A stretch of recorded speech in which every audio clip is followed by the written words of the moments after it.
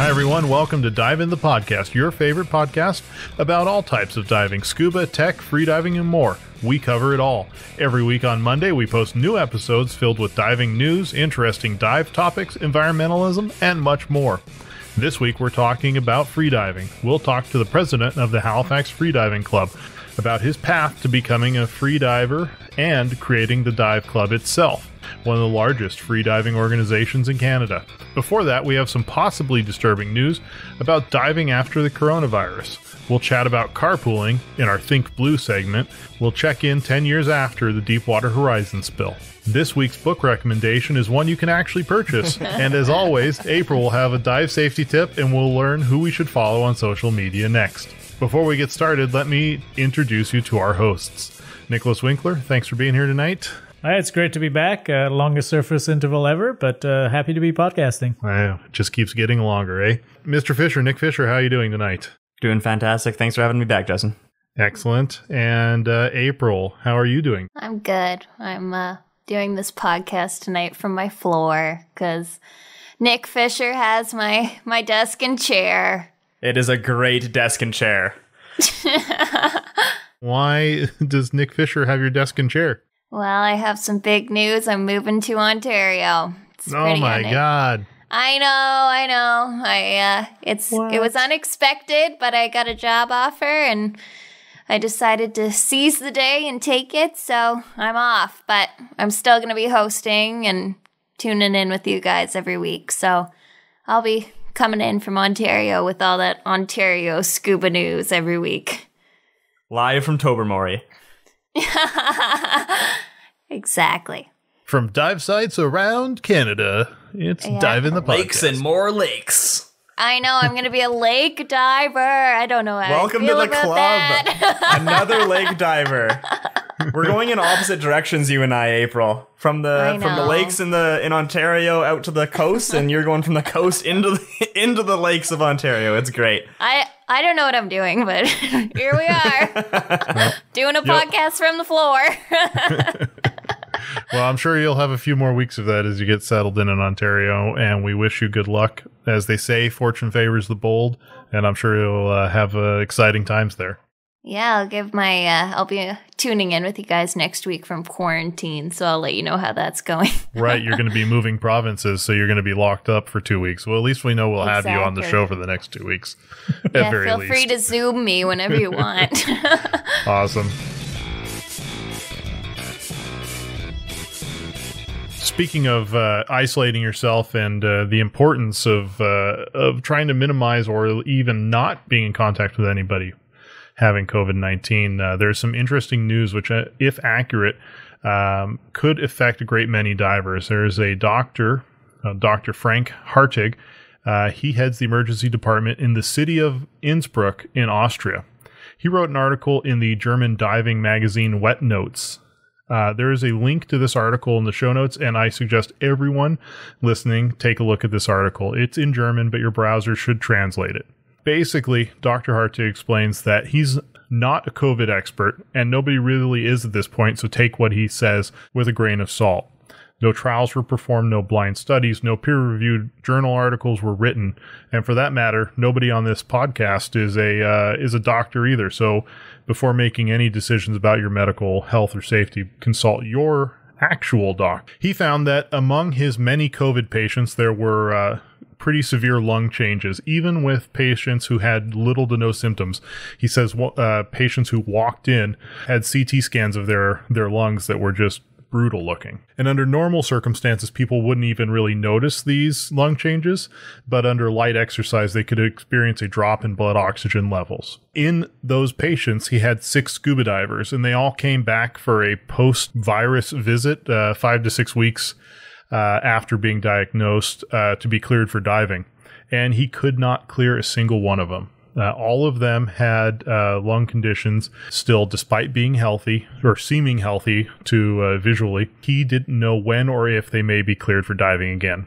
So we're not trying to be alarmist on the podcast here, and I'm certainly not handing out any medical advice here, but I know when this is all over, I'll be treading very carefully when I decide to re-enter the water. I think it's kind of interesting because everybody's navigating this whole COVID thing like it's a new thing. And, the article was pretty clear in saying that, this isn't definitive and this is just kind of anecdotal evidence. I think it's really interesting from a science perspective because science is learning as this thing progresses. And it reminds me of a really funny clip from Irish comedian Dara O'Brien, who basically says science, if it knew everything, it would just stop. And so we're just kind of learning. And I think it kind of speaks back to, stay home, stay safe. And if you do get sick from COVID, make sure you get cleared by proper diving physician if you go back diving. Definitely. Well, I hope traveling, I don't get COVID and I get in this situation. I am flying on Friday, but as of right now, there's 8 of us on the flight, so should be easy enough to social distance on the airplane. Yeah, I've got my mask and my gloves ready, so don't have any drinks or snacks. Just pass. No. I think it's also interesting with that point of it's still really early with all the research being done with COVID, especially with the aftermath or the effects that it still has on people after they've been diagnosed and then cleared of the virus. What sort of effects it leaves behind, and an early diagnosis of not being able to be cleared. I'm trying to put some sort of, positive spin on this that, although it's early, a doctor may not be willing to sign off right away if they're not sure. Yeah. So even if there is some minor damage or it looks like there's some minor complications, they're not going to put their, medical license on the line to say, oh yeah, sure, go diving. Why not? When they don't know. So a hard no is far easier than a tentative yes, and for them. So it'll be really interesting to follow this as it goes along and see how this affects people in the long run. Yeah, we'll definitely be following along, and we'll update you guys, listeners out there, if we hear any further on this subject.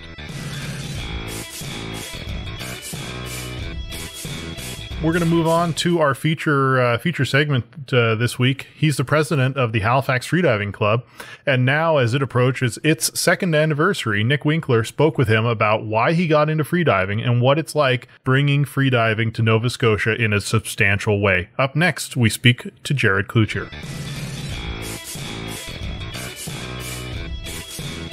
So, Jared, tell me a little bit about yourself and how you got started in freediving. I first got started into freediving through scuba diving. So in 2015, I took my open water course and joined the local dive club, the Sea Wolves, and just spent like the whole summer scuba diving. Really enjoyed it, but I found the gear was really bulky and it was really annoying to have to put it all on, and there wasn't so much skill involved. So I wanted to find something that would challenge myself a little bit more, and you see all sorts of fantastic videos on YouTube and Facebook about freediving, and it just made it look so fantastic, like visiting another world with just holding your breath. So I started to dabble in that a little bit. I didn't know the dangers of everything by doing it by myself and untrained.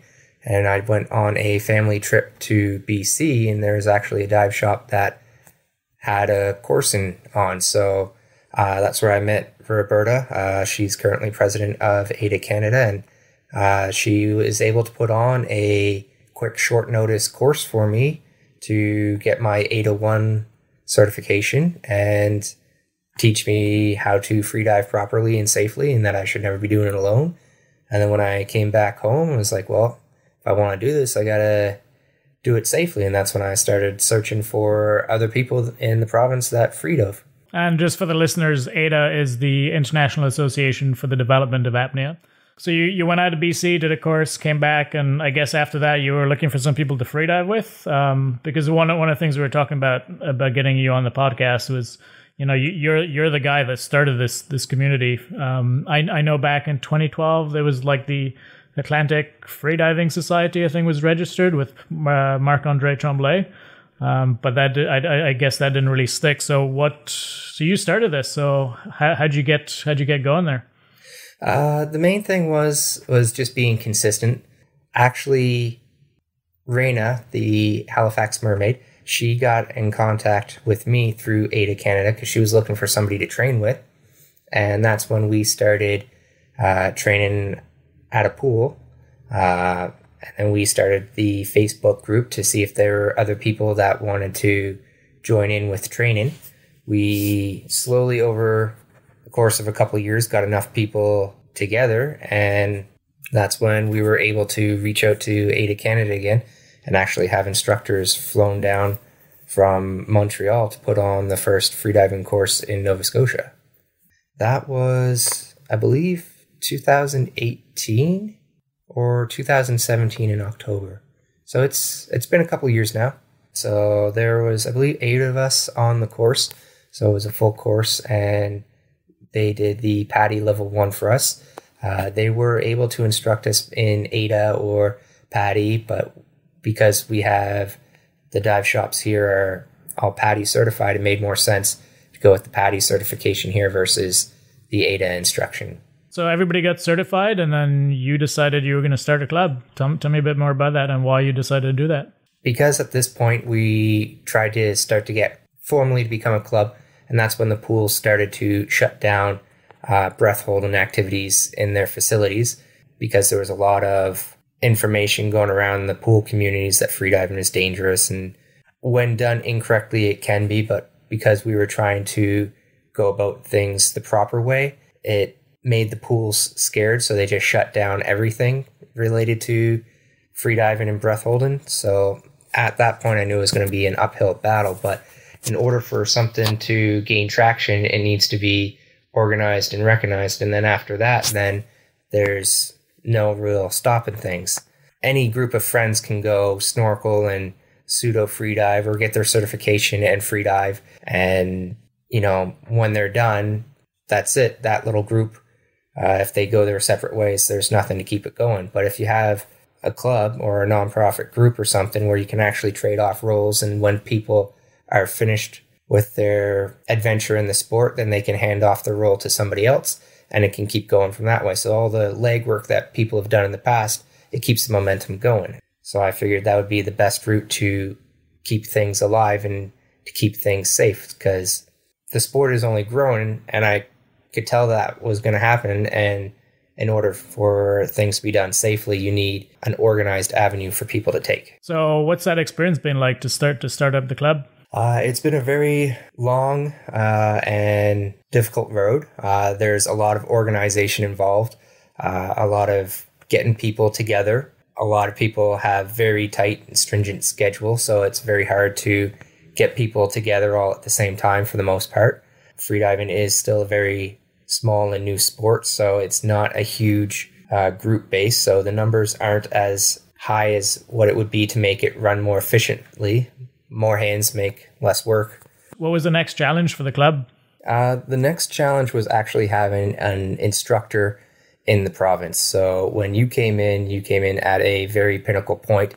It was probably going to be a make or break, because you can't have a club that advocates safe freediving through education without having some form of courses or education that people can take.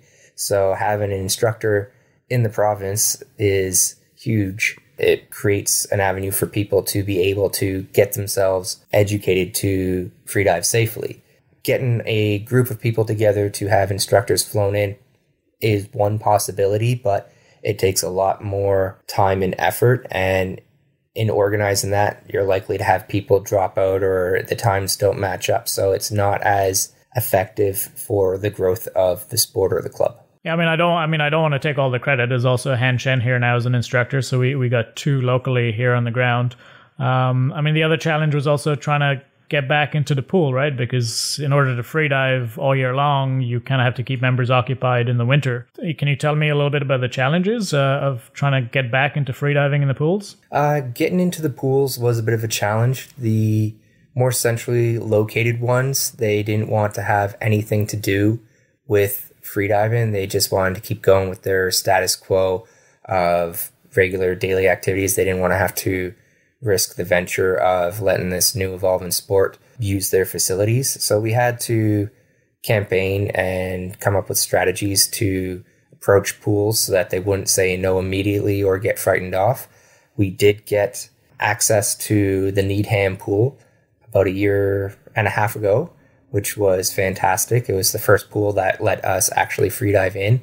The pool itself was not ideal because it's more of a smaller recreational pool, so it's not very deep and it's not very big, but it served the purpose until we could get access to the Dartmouth Zatzman Sportsplex, which was fantastic because they actually have a competition pool, so we can actually do the pool disciplines without any sort of modifications, and being able to use a well-established centralized pool like that gives a little bit more visibility to the sport and to the club, because then you have people that are there just for like their regular swims or for the open swim, and they look over and they see us renting 2 lanes and we're doing our activities, and they're like, oh, that's kind of cool. There's actually a sports facility that lets freediving in, and there's an organized club for freediving, so if I ever want to get into it, there's a place to actually turn to. To inform our listeners a little bit, obviously there's still a lot of breath holding activities that take place in the pools, synchronized swimming and that sort of thing that really aren't as strictly regulated or enforced as freediving. I know as a club, we put in a lot of measures in place in terms of safety plans and training different people. Do you want to maybe talk a little bit about all the safety measures that we've put together to ensure that we're holding the sport to the highest standard? Yeah, so for the safety part of things, it's right in the club's mandate that is number 1. So to freedive, you have to have passed a certified course. That means that you've attained a minimum level of rescue skills, and you have the information and knowledge about the sport so that you can dive safely and informed. So all of our members partaking in apnea events have to have that certification. Then we have more senior members that are actually trained in administering O2 and first aid and CPR. So they're present for club activities. So in the event that an emergency arises, we have the training and the equipment for handling those situations. We have emergency action plans that those members have read and follow in the event that things happen. And when we're training in the pool, then there's also the additional safety of the lifeguards and their procedures and training as well. So now that you've laid all the groundwork, you're really the guy that sort of took the lead on this and helped put all the groundwork in for Freediving Club in Nova Scotia. Can you tell me a little bit about what that has meant for the community and how the community has grown? It's grown quite a lot, actually. If people weren't interested in it, obviously it never would have taken off the ground. So it gives people a better connection with the ocean and the environment and the community, plus discovering their own capabilities and pushing their own limits. So you get a lot of people that want to self-improve and also look after the environment as a whole. So it's really developed into a large community of great individuals who not only want to better themselves, but the environment and their community as a whole. So you have people that mostly just want to freedive, not really for depth or records or numbers or anything, but to get closer to nature, to the fish. You have people that want to do it more for physical activity, to better their own personal limits and to push themselves. And then you get people that want to do a little bit of both. And then there's a really big social aspect of it too. When we first started training after our pool nights, we would go to a local sushi restaurant, and everybody would just sit down, enjoy a meal together, and chit chat and have a great time. So it's really grown as a group of friends who care about each other and what they do and the environment. That's awesome. I mean, you really deserve the credit for having taken that and running with it, really. So good on you. And thanks for bringing that community together. Otherwise, we'd just be a bunch of freedivers kind of randomly freediving about the place, hoping to bump into one another. So the club is about to have its second AGM. Where do you see the club going in the future? I see it growing steadily over time, provided that we can get everybody to keep putting in a little bit of time and effort. Now that the club is established, a lot of the one-time challenges that we've had to face, like finding a pool, establishing the club's bylaws and all the running aspect of everything. Now that all that is mostly taken care of, we can start focusing on other things like actual really fun activities. So we've been talking with other freedivers across Canada, and they're all itching to come play in Canada's Ocean Playground. And they really would like the club and the freedivers here to put together sort of like a dive vacation. So 2 to 4 day sort of dive retreat, our favorite areas that we like to go to, and just sort of set it up so that they can come for a weekend in the summertime, dive Nova Scotia's water, hang out with all the local freedivers, and then maybe make it into an annual thing each year. That's something that we've gotten a lot of interest in. Last year, we did our first HMCS Saguenay dive, so it was the first boat charter dive. That was awesome. That we did, and it was a huge success. We had, I believe, 16 people turn out for it. Not everybody that turned out for it freedives regularly with the club, but they are members, so it's a great way to sort of extend an invitation to all the freedivers in the area, because it was a big event. As far as we knew, it was the first time people free dove the Saguenay until we found out that the boat captain, Bill, did a little bit of freediving there years ago to scare a couple of the scuba divers. So we can't claim the first, but we can claim the first organized free dive on the charter. So that's something we can explore in the future as well. We would like to be able to hold sanctioned competitions, because that would be a great way to get people to train year round in the pools, because then we can actually give an ends to the means for training all year round, besides the improvement in skill, but a chance to push yourself, gain records, and be a record holder for the province. Talking about competitions and records, I believe we have a few members from the club that have competed. Do you want to talk a little bit about competition and some of the records that the club holds? We do have a few members that have provincial records. I believe Annie and Tara both have records for pool discipline and depth. Henshan has a dynamic bi-fins record. I have a dynamic no-fins record. You yourself have quite a few records under the Grenada flag. And I guess we can't forget Marc-Andre Tremblay, who I think holds the constant weight no fins at 25 and the constant weight at 33.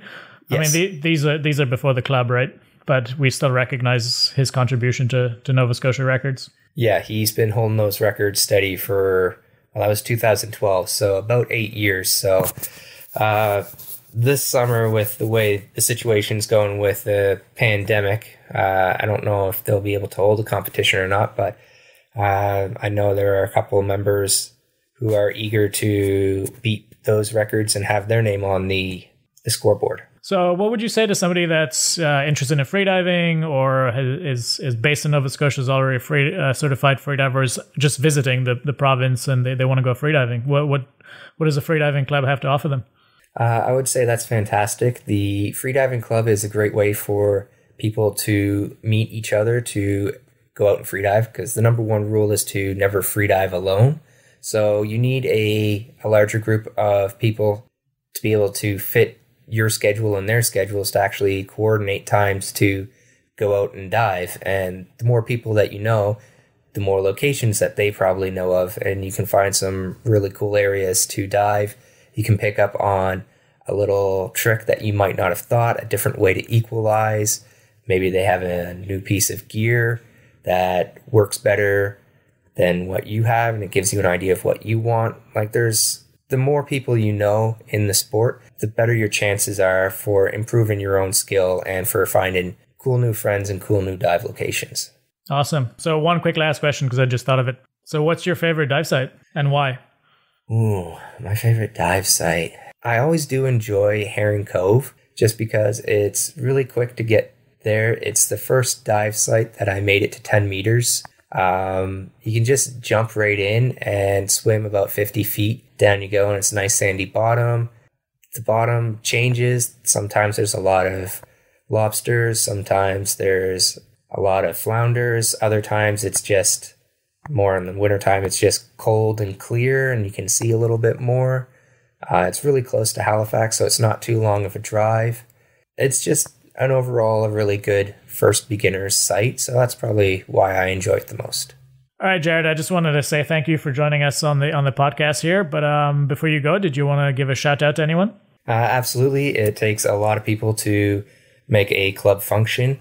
I want to give a shout out to everyone who's on the board, who participates in making all of our events happen and our regular training, to everybody who's been on the board in the past, to all the members, because you can't do it without members, and to all of our instructors. It's really important that we have them around, so we wouldn't be able to be where we are without them. And to, I guess, Ada Canada and all the freedivers across Canada for giving all their time and effort and advice in helping form the club. Yeah, it's certainly become a really amazing community across the country. So yeah, I just want to say thank you for joining us and taking time to tell us a little bit more about the Freediving Club and this amazing thing that you've built here in the province. So thank you very much for coming. No problem. Thanks for having me.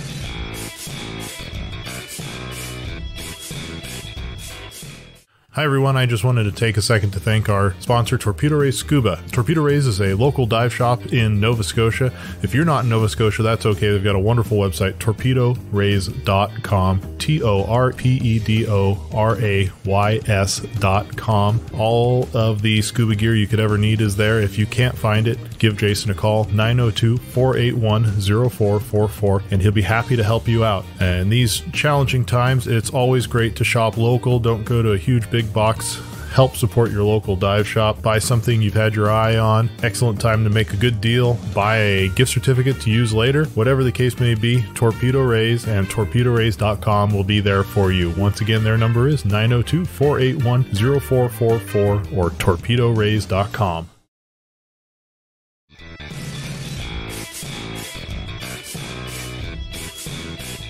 Nick, thank you for interviewing Jared there. That was a good interview. Learned some stuff. I thought I knew everything about Jared and his path to freediving, but I had no clue that he got trained by Roberta.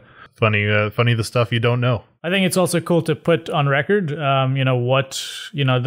podcast. I know the Freediving Club's done some media stuff, but also to put on record the story of how the club started and what it signifies for not just the freediving community, but general ocean enthusiasts in the province and Canada's ocean playground, what that opens up for people to explore the ocean around the coast here. Speaking of exploring around the coast, you've got a Think Blue topic this week.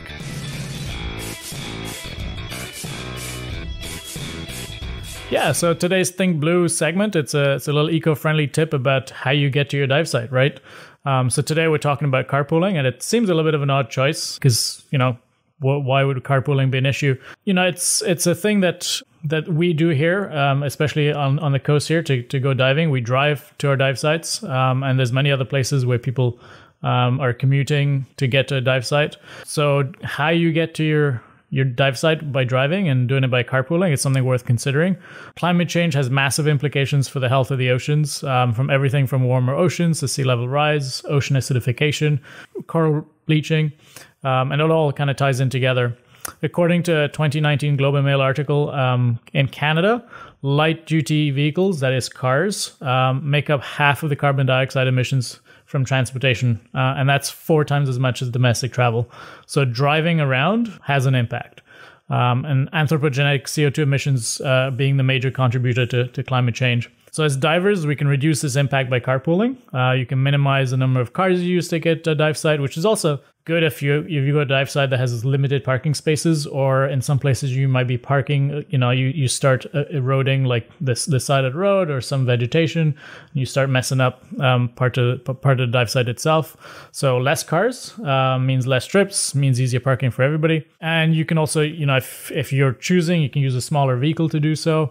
So smaller, lighter vehicles obviously use less fuel and they're more efficient, so less emissions. Carpooling is also more sociable, right? This is obviously a post-pandemic tip, but when you get together, you meet up at a dive shop or you meet up in a parking lot, you get together in a car and you get to talk about, catch up with your friends, and on the way back, you get to talk about diving.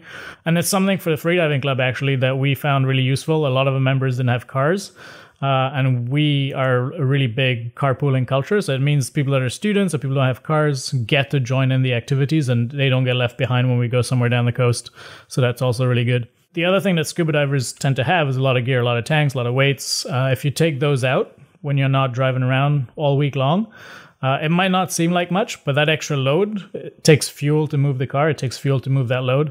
And if you're driving 365 days a year with tanks and 50 pounds of lead in the back of your car, that adds up, right? If everybody's doing that. So one of the simple things you can do is carpool and take all your gear out when you're not using it. It also minimizes the risk of having it stolen. So there's all sorts of pluses. So divers should consider carpooling. It's environmentally friendly. It uses less gas, and you get to be sociable along the way.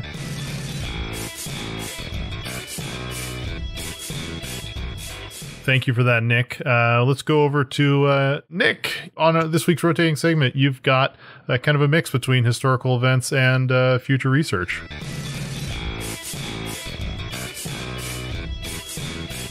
Yeah, absolutely. So this week on our rotating segment, I'll be talking about the Deepwater Horizon incident, which happened 10 years ago, almost to the date, which was a major environmental disaster, but after 10 years has led scientists to conduct some further research on the effects of oil pollution following the disaster, to study the extent of the damage in both shallow areas and also on deep water environments like deep water sea corals. And it's just sort of interesting to see how natural disasters or environmental disasters such as the Deepwater Horizon also give research an opportunity to study how pollution on a large scale is affecting wildlife, and also to see how wildlife has an ability to combat these influences and sort of bounce back.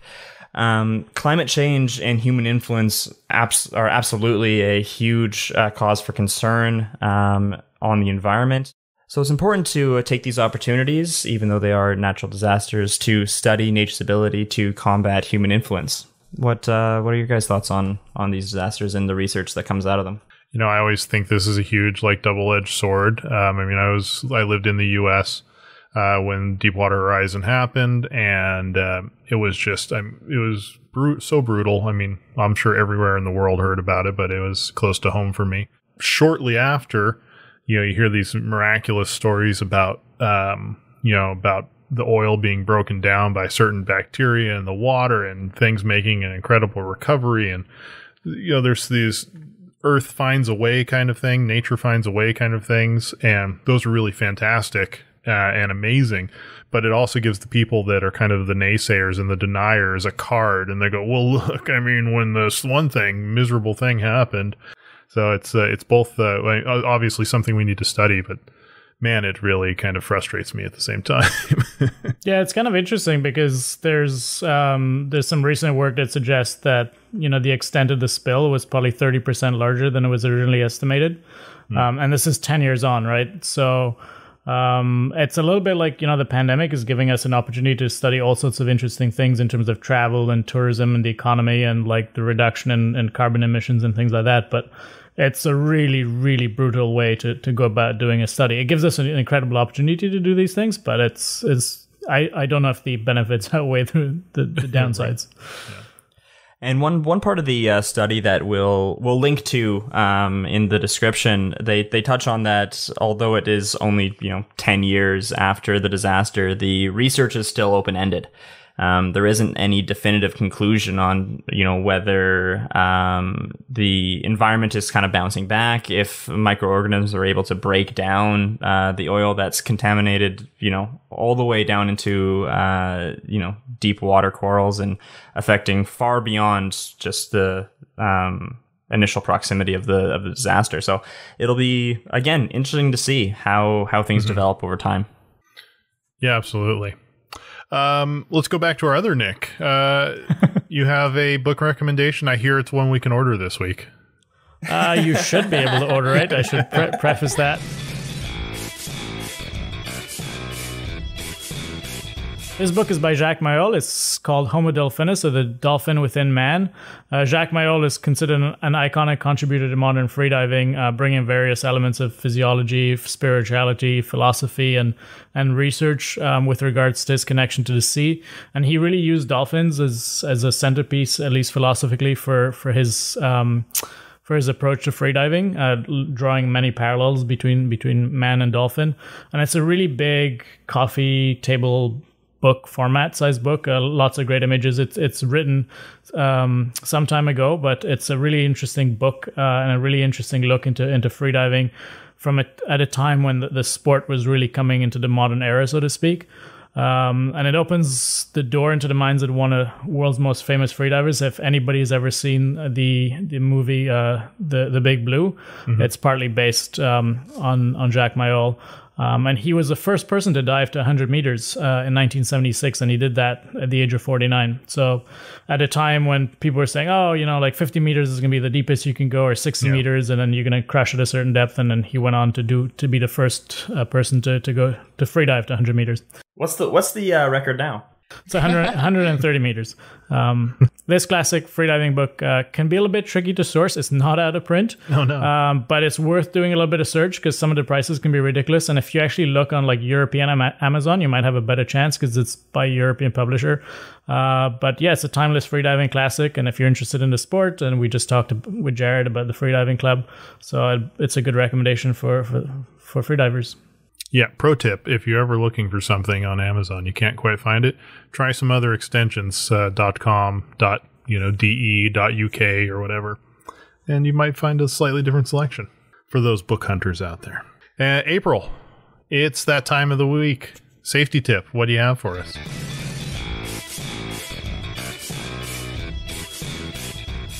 Time of the week.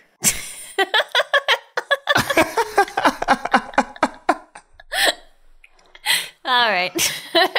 Fantastic. So, my safety tip this week for the time of the week is always dive with a knife. We heard in a previous podcast I like to carry 3 on me at all times. So this week I'm going to extend that to you guys. And so always carry a knife on you. It's a really good idea, especially here in Nova Scotia. I guess I'm going to find out about Ontario. But in Nova Scotia, there's a lot of fishermen around here. So it's pretty common to run into some old lines or nets or anything. So it's always a really good idea to have something to cut yourself free if you get tangled up. And pretty common to be able to make a quick $100 unfouling somebody's prop. Yeah, exactly. It's a really good point, too. It's more fun when the prop's actually running. It's a bigger challenge, that's for sure. Better challenge. Expert mode. I'd charge $200 for that, personally. Yeah, prop on. Yeah, prop running, $200. Yeah, fair deal, I think. April, who are we following on social media?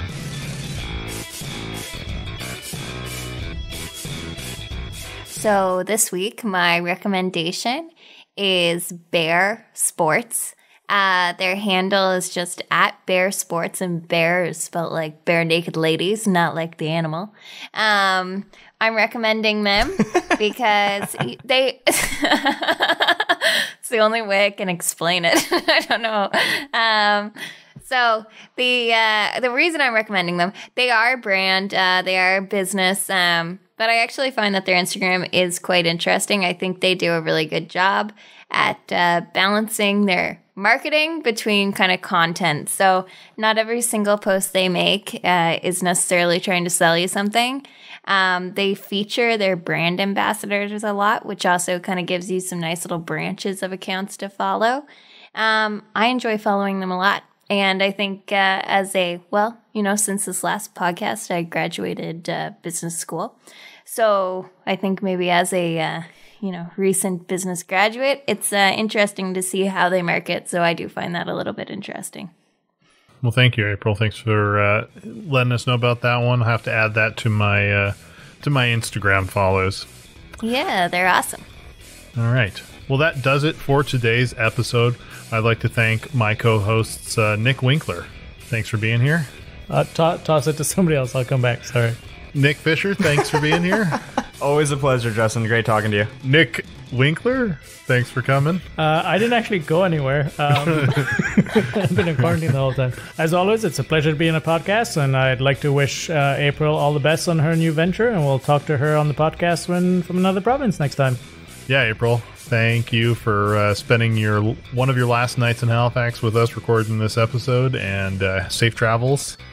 And we'll talk. Last podcast in Nova Scotia. Wow. Yeah, for now. We'll miss you.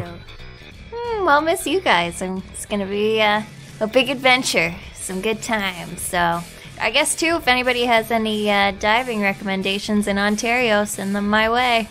Yeah, reach out. You'll find out where to contact April in just a second.